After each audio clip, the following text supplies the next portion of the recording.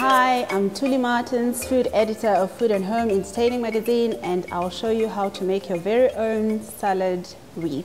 What you'll need here is a large platter or a board, which gives a lovely rustic look. And make sure that you layer your artichoke leaves in a perfect circle. So this is really easy.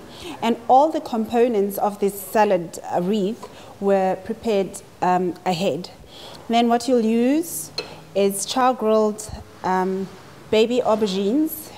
They're quite lovely because they're tiny in size. You just top those on randomly all the way out. Okay, and just make sure that they all balance nicely around the salad. And then some tomatoes to add a lovely pop in color.